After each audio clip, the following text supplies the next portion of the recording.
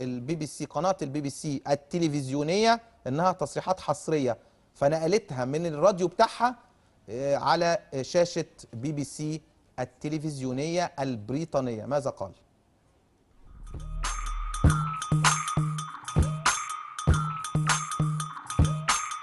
The coach of Egypt's national team, Bob Bradley, has told the BBC's World Football programme that the Port Said riot, which killed 74 football fans, was part of a conspiracy.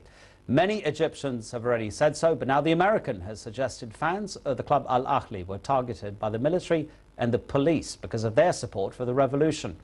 Last week, 75 people were charged with murder and negligence following February's tragedy. It's clear that this was not a typical case of fan violence. There are camera reports that the gates are welded shut. The police are doing nothing.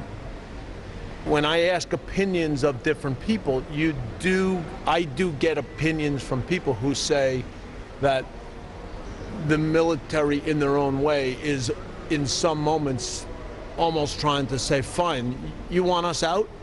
Well, then this is what it's going to be like without us. And you can listen to the full interview with Bob Bradley on the World Football programme this weekend. Just go to our website. It's www.bbc.com/football. There you'll see the times that the programme is going to be on air. بوب برادلي بيقول لما باجي اسال البعض بيقول الجيش، يعني كان احد مش هو اللي بيقول، عشان برضو ما نفتريش عليه، مش هو اللي البعض بيقول ان انا سالت ناس الناس بيقولوا لي ان دي بما معناه يعني ان دي مؤامره من المجلس العسكري علشان يبعت رساله للناس بما معناه ان عاوزيني امشي. ده الوضع لما همشي.